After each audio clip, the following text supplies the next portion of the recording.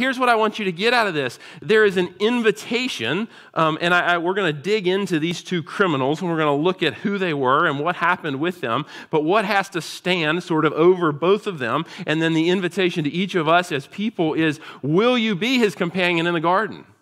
Not just on the other side of eternity, because guess what? We're all going to transition. Who said, what is it, death and taxes, we will all cross over into eternity, right? That we will all meet that day, and those of us who are in Jesus have an invitation to walk hand in hand with him in paradise, but there's this other invitation that Jesus is actually extending even to this thief in this moment, because he's literally embracing him into this journey and into this relationship now. It's really, really powerful. It's so intimate, and I hope that as we sort of unfold this, that you can get your head around it, not for knowledge's sake. If you're getting to know me at all, it's like I don't much care about the knowledge, but I really care that you grasp the very heart and person of Jesus, and that as you go from this place, that you're able to journey more deeply and intimately with him, because he wants to go with you and walk with you and go before you and behind you and lead with you, lead life with you. Okay, here we go. So let's shift, and we're going to come back to this imagery of sort of walking in the garden together, but let's shift and take a look at these two criminals. So you have an interaction where Jesus is hanging on the cross. He's been nailed in. He's breathing. We talked about that last week, suffering as he takes each breath. And you have two other criminals who are crucified next to him. Now, let's talk about some similarities between both of them. Both criminals are suffering the pain of crucifixion, yeah? They're both in pain. Both of these guys are guilty of a serious crime, potentially even a violent assault or an armed robbery. Both of these guys are able to see that there's a sign over Jesus' head that says King of the Jews, which denotes that Jesus is the Jewish Messiah.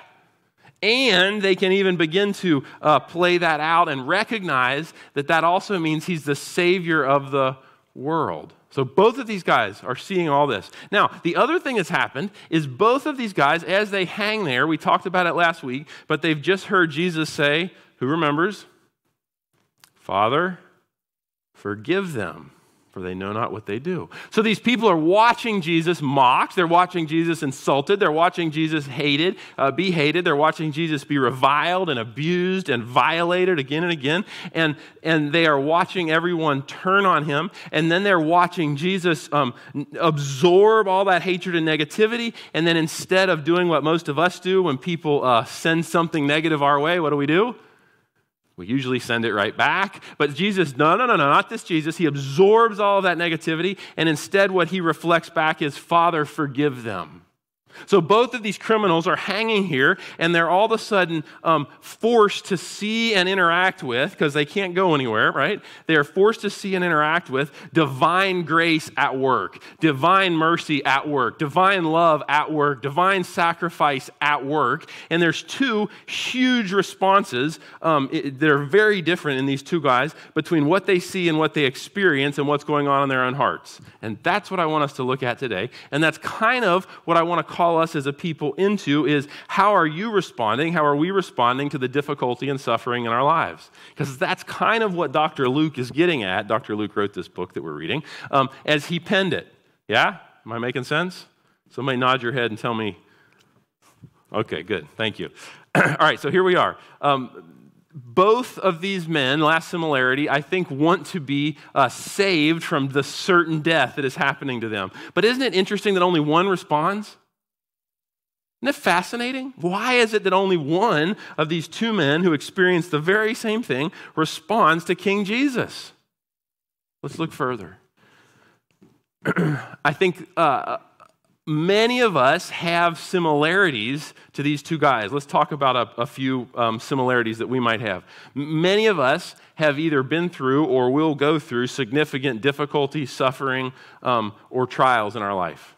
These guys are right in the middle of the difficulty of they're fighting for their lives.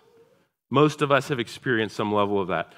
There's not one of us in the room who could say, we don't deserve what's happening to us. Most of us have seen or heard about this Jesus, right? Because these two guys hang in there. They've seen the sign. They may have even seen his life and miracles. They've been living in the same country. They've heard him profess forgiveness, love, forgiveness, and grace. So they've seen and experienced him. And then most of us want to be saved from some sort of death. Relational, physical, the pain of isolation. We could go on and on and on. But we want to be saved from maybe the death that we're currently in or experiencing. So now let's talk about the first thief. So this is the guy who says, one of the criminals, verse 39, who hung there, hurled insults at him. So let's talk about the first thief. So the first thief probably draws a line, or Dr. Luke, as he pens this, is drawing a line between the two different ways that we can respond to difficulty and hardship in our lives. So the first thief is literally responding like, if you're God, save me. This is probably not unlike if we tried to make it current and modern. When you get in a jam, perhaps you never look at God, you're never praying, you're never interacting, you're never opening your Bible, you don't grasp that you're in a relationship, but you get in a jam of some kind, and what do many of us say when we get in a bad spot? God help us. I don't know that what we're calling for in that moment is actually a deep, intimate, ongoing relationship with Jesus. We're more just saying, almost like the genie rubbed the lamp, come out here and get me out of this mess. And that's kind of what I think this criminal is literally saying, is he's going, if you're God, which I'm not sure I believe you are, but if you're God, I'll give you a try. Why don't you save yourself and save me? So there's no penitence, there's no humility, there's no love or even life. It's kind of this sort of demanding, almost narcissistic, self-focused, I'll try anything to get me out of this jam. That's kind of what the idea that you get that this first thief is sort of in.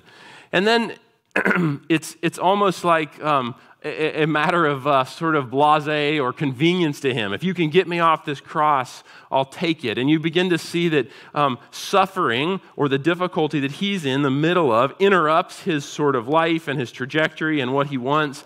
And yet, there's no humility, there's no contrition, there's no repentance, there's no softness of heart. And instead, you actually get him mocking Jesus, hurling insults at him. We don't even know what insults he hurled, but he's literally saying this guy hurled insults at Jesus, and he was ugly.